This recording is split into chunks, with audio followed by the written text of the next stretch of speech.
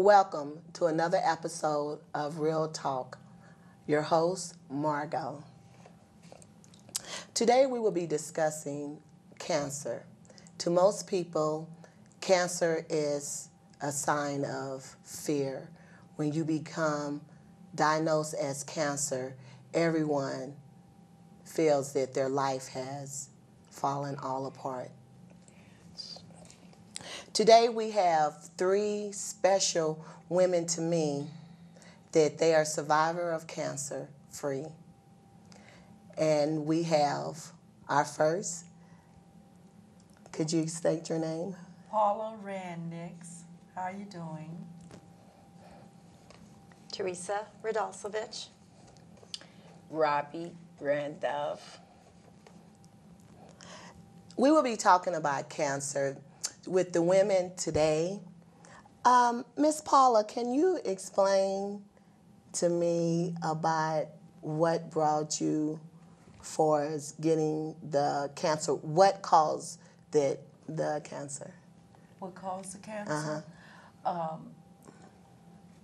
It was ovarian cancer, and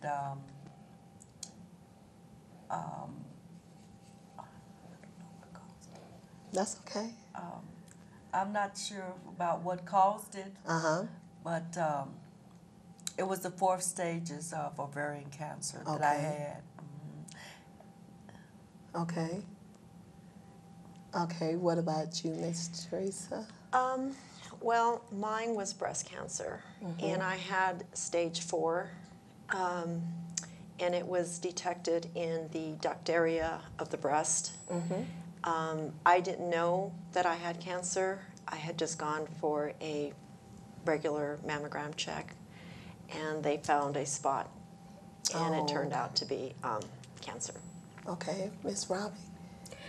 I didn't know I had cancer either, but I had 2 big old knots up under my arm, and they used to hurt me so bad. The first time I went, they said I didn't have breast cancer. The second time I went, they found out, and I was in the 3rd stage of cancer. Okay. Okay, did any of you have surgery? Yes, I had surgery. Okay. Teresa? Mine was a double surgery. I had the breast removed, which is a mastectomy, and then I also had a tram flap done, where they took muscle and tissue from my stomach and reconstructed the breast. And I had several complications from that afterwards. Okay. And mine, it was breast cancer, and now it done moved into my stomach, and I done had 5 surgeries already. 3 in my breast and 2 up under my arm and my lymph nodes. Okay. And mine was I had surgery. They shrunk the cancer, and then they did the surgery, and it was a success. Okay. So, could you explain to me how did, once you guys found out, explain to your family, how did it affect you and the family, a loved one in the family? Well, for me, my family was all out of state, and I was here in Colorado, and my family were my friends that I worked with. Okay. And they were complete support. They were like my family, and they took care of me, they fed me, they cleaned my home, they did everything that I needed done. And I am so grateful and that I had such a good support system, because that's what is needed. That's beautiful. And Ms. Paula? Okay. When my mom took me to the doctor, Okay. and so that night they found out that I was in 4th stages of cancer. Then my dad came to the hospital, but my family, my mom and dad, my sister, my brothers, my husband at the time, I lost him, and but they were all there for me. Friends and neighbors came by, people at church came by, so I had a great support system. Oh, that's beautiful. Miss Robin. And with me, the doctor asked me, are you ready to go on for the procedures or do you want to wait? I said, I think I'm ready to go for what I can, you know. So I went home and got all my family together, and I told them what stage cancer I was in, and we all talked about it, and they was a good support team for me, you know. Well, that's beautiful. Yes. You know, most cancer, they say that it lies in just women, but that's not true. No. Men has cancer too. Yes. They have like breast cancer. Most of it is like prostate cancer. Yes. Colon and lung cancers as well. Breast cancer. Even babies got cancer. Some babies have cancer. There's also bone cancer. I have a lot of relatives that have died from bone cancer. From bone cancer. Yes. Yes. I have a sister that's got bone cancer now that she's fighting. Don't forget brain cancer. Brain cancer. Yes, sir. Yes. Yes. This is a touchy subject. Yes. It's very, also, I have a family member that had cancer as well, and we will support to her as well. And it's very, when you hear the word cancer, that it's something stigma. inside Scary. you. It's scary. And what would y'all say that keeps you guys going in life? What keeps you that driven, that drive of living? What keeps me going? Faith. You know what I'm saying? And I see other people with it, and I said, well, I'm not alone with it, you know? And I have to stay strong. And for me to continue to live, I have to just keep walking by faith, you know? That's right. And I do it every day, walk by faith. But I have my good days and my bad days, you know what I'm saying? And sometimes I get scared and say, why me? And then I look back, I say, I can't question God, why me? Because he have down what everyone gonna have one day out of life, you know? So I'm walking by faith now, and I'm doing real good. I That's feel beautiful. good. That's beautiful. I feel That's good. beautiful. And you? I think I have to agree with Bobby, right? Yes. And faith is a really good thing to have, and I understand that.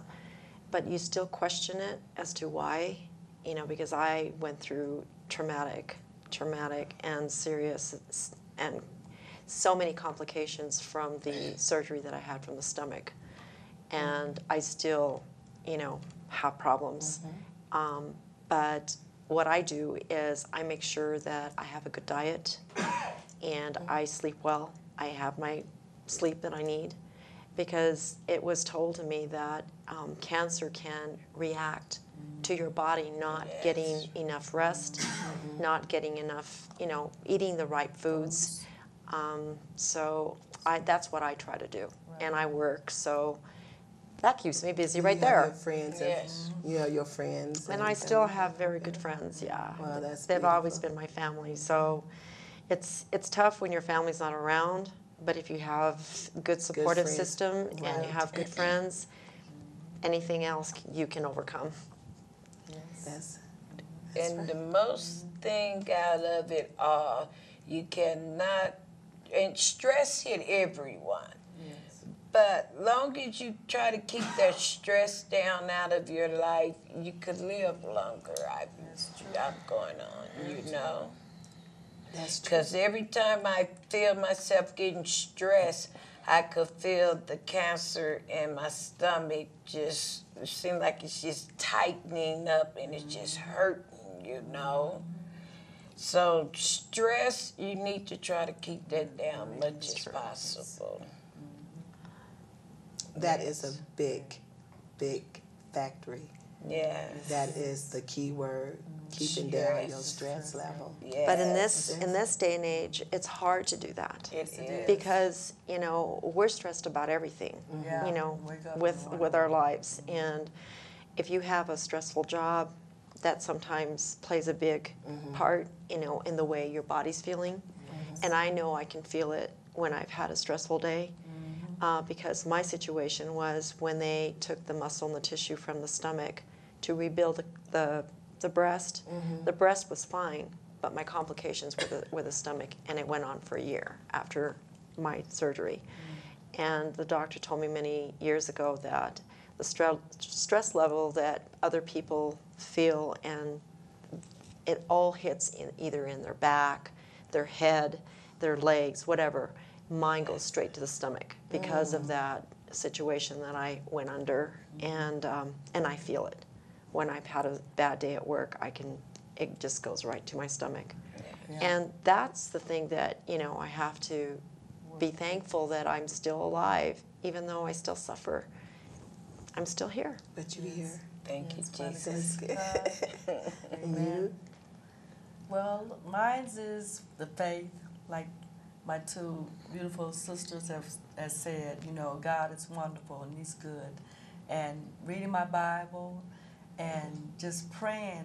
I pray a lot. I pray more now than I have ever prayed in my life. And it's good.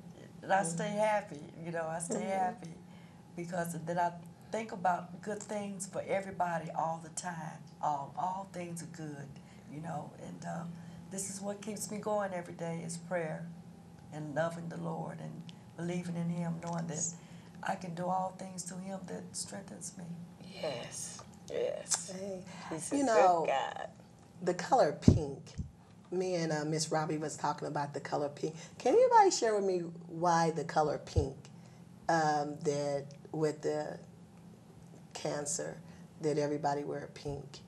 Is it Well, I think it's a girly color. okay? Yeah. And, Okay. you know, I mean, it's a vibrant color. Yeah, it's soft. And it's, you know, it's a female color, even though men get, but you don't hear of it as much as you know, with the breast cancer and anything else.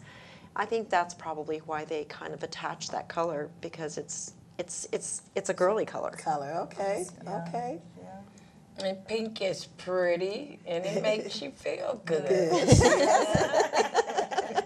I love pink. That's true. I love pink. That's true. Okay. And how do you feel about it? I feel good about it. It's soft and it's warm and it makes you smile. You know, it does. It makes you smile when you bring pink into a room. It just makes everybody happy. You know. Yes. So, yeah. Well, then was some beautiful questions, because I have always asked, wonder, and I have asked, and people are like, I don't know. So I just wanted to throw that at y'all, the white pink. Yeah. And y'all said some beautiful, because it is a bright color, it's a girly color, but yet it makes you feel good. Yes, It makes you smile. Yes. Yes. Feel warm.